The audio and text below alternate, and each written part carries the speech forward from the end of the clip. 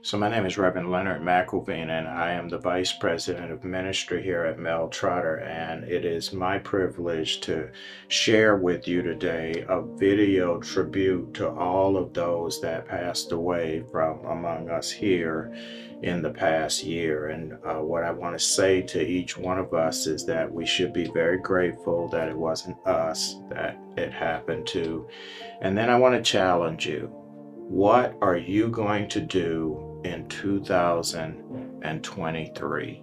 What changes are you going to make in your life? And is there anything at all that you could learn from those who have passed on?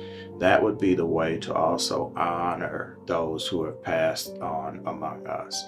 And so, I hope that you enjoy the video, but my challenge for you for 2023 is, what changes are you going to make in your life, and what are you going to do about becoming the person that God values, and how are you going to move yourself into where you can value yourself?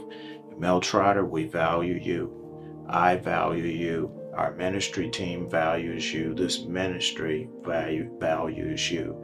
But I want you to learn some value for yourself in this coming year. That's called transformation. So I want this to be a transformational year for you.